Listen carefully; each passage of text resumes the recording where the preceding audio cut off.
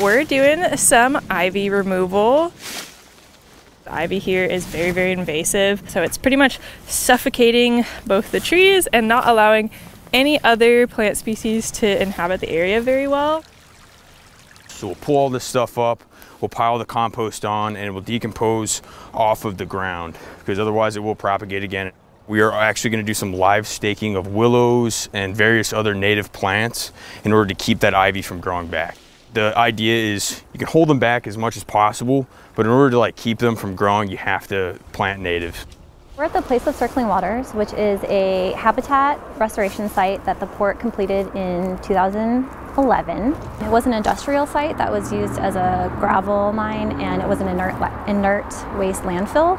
It's completed its performance monitoring standards, but there's still stewardship opportunities at the site. All of my crew members are funded through AmeriCorps, so this allows them to help fund their education and also, get some hands-on life experience while they're out here. It's a lot on your back and your arms. It's especially my lower back, because you're leaning down, really pulling the whole time. It's a lot. It looks really nice when it's gone. So yeah, it's like rolling up a carpet. So it's very satisfying.